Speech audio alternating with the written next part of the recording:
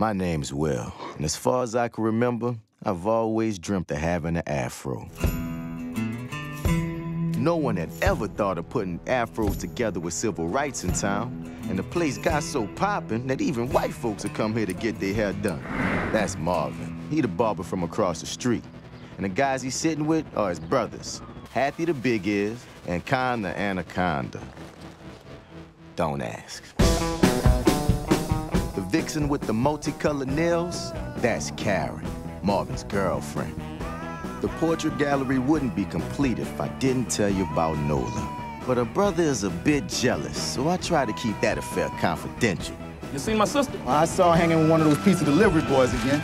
Which one?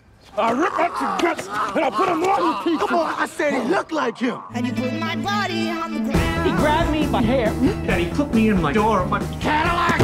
Amanda comes out, she sees me. She's convinced that my was kicked by some jealous husband whose wife I'm banging. She takes my kids back to Sicily. I want you to find him right now. The hell is this?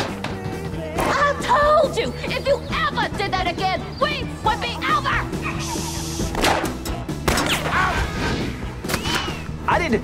Hati was the one. I'm the one that did it. Hands on your heads, don't move! Don't move or I will shoot you! That was not part of the plan.